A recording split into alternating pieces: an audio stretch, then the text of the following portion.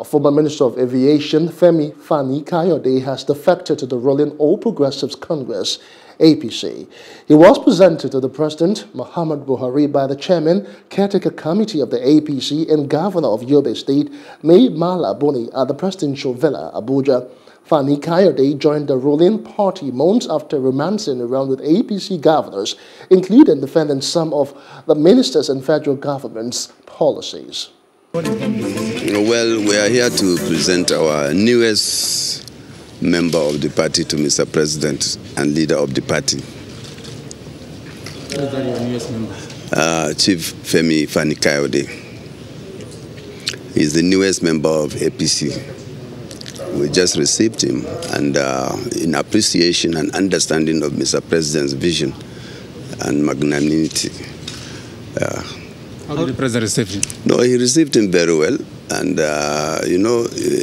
Mr. President is a magnanimous leader who shares his vision with anybody who is looking towards greater Nigeria.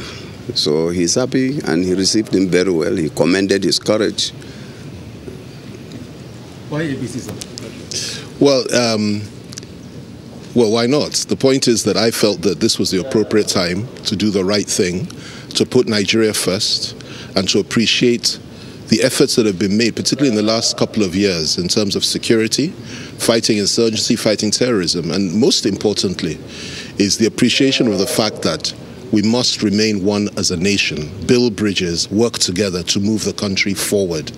The efforts of the governor of Yobe State, the governor of Zamfara State, and a number of others, including the governor of Kogi and a number of others, in their respective states, and in moving this country forward and in helping Mr. President to move this country forward, cannot be ignored. And it's very, very important for us to appreciate the fact that when we see that there are good things that are happening, we appreciate those good things. It's not always negative. And when the time is right, we change direction to join forces and join hands to move the country forward. And doing this doesn't mean we're enemies to anybody.